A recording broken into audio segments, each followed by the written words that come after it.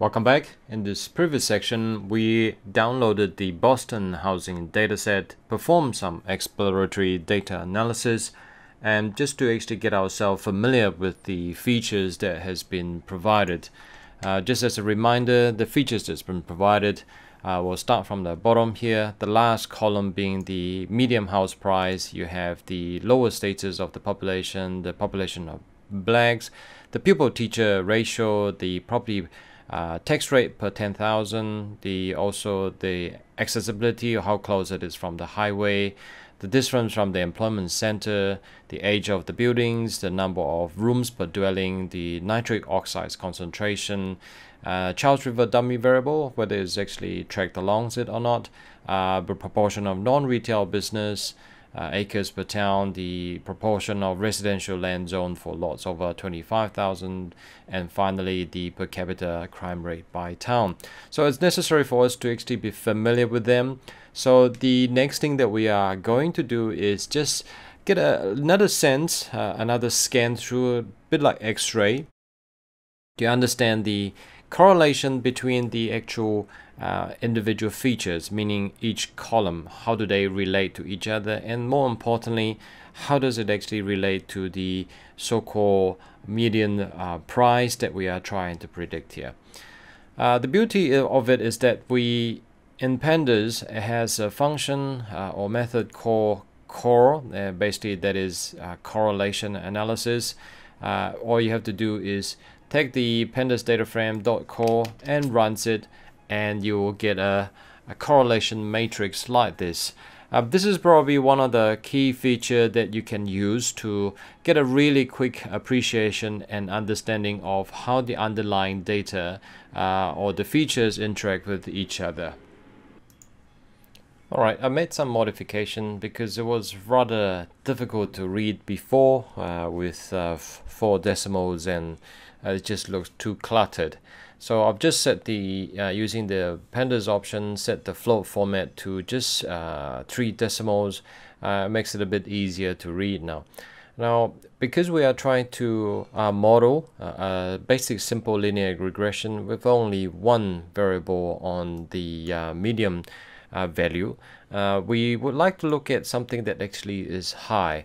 So if you scan through this, this whole column here, and basically this is relating to each and every one of these. Obviously 2 itself is really high.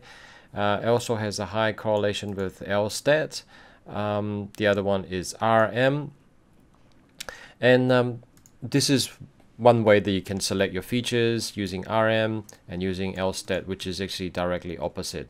So our LSTAT is basically the percentage of lower status of the population. So the greater the proportion, the more it has a direct correlation. They are inversely correlated.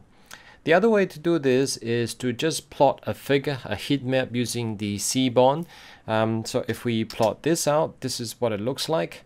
What I've done is that I've set the figure a little bit larger so that we can actually visualize this easily, and the other one is just annotated so that you can actually see the value here. So here you can see the RM is fairly high. Of course, to itself is 100%, and it's really blue here for the lower stats. So looking through this, if you're going to do multiple linear regression, you probably will choose this. Anything that is larger than 0.5 is probably worthwhile looking at it. At least that's a first cut as you add. And there are quite a few that's negative correlated. So you have the text, distance from the road. This is the PT ratio, which is the parent-teacher ratio, and also the lower stats. And finally, this is the industry, the percentage that is allocated to non-retail. And also, not surprisingly, is inversely correlated to crime as well. So there's quite a few things that explain why house prices go down. There's only really one that explains why house prices goes up, which is the number of room. Okay, so that's really the end of what I want to show you here in terms of the correlation analysis and feature selection. I'd like to give you an opportunity to try this out. because it's necessary for you to play around with this just to actually get yourself familiar with it. The first thing is that you might want to try the float to see what it looks like in terms of the presentation. This is really crucial, especially when you're presenting to management. If it's like this, they're gonna find it really difficult to understand, and most people have a phobia with numbers. So if you present it with this way, again on a table of 14 by 14, it's just too much for people to take in one go. However, if you actually change the so-called to a heat map and present it this way, it's much more palatable to people. There are a couple of features that comes with the Seaborn heat map. I just want to show you heat map. And this is one of the beauty of the Jupyter Notebook is if you just press question, it brings up all of the doc string, okay, or the documentation. You can actually there are a few things that you can actually modify here. You can actually change the color setting to make it well, choose the so-called the color type that you like. Obviously I've chosen to annotate. There are a few other things to actually beautify the whole chart that is suitable for your use. So I highly encourage you to actually play around with it. So I'm gonna pause the video, let you try typing the actual code in first of all, and play around with it, and better still, see if you can actually select, let's just say, these 4 columns: CRIM, ZN, Indus, and cars. Rather than plotting such a big heat map, just plot these first 4 against MEDV, okay, and see what does the actual heat map looks like. So that will be your challenge. I encourage you to pause the video. I'll come back and wrap this up.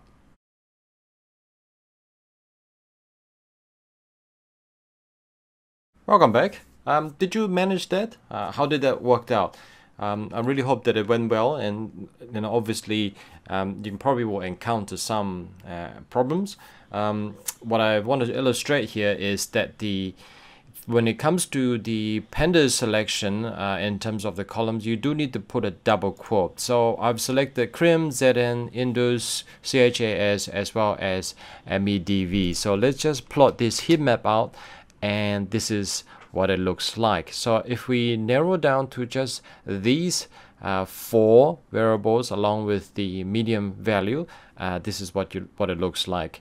So you have CRIM, again, this is actually negatively inversely correlated.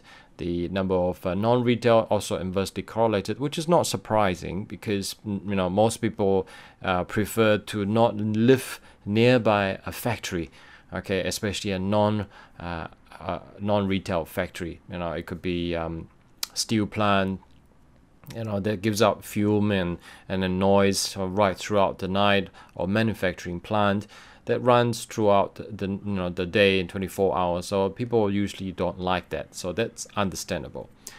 So that's really the end of this video. I hope you have found that really useful. In the next video, we will move into the actual linear regression itself using the variable that we've selected, and we're going to use scikit-learn to perform our modeling, and also just to see what the actual looks like, okay, what the chart looks like, and also do some visualization as well. So I look forward to seeing you in the next video.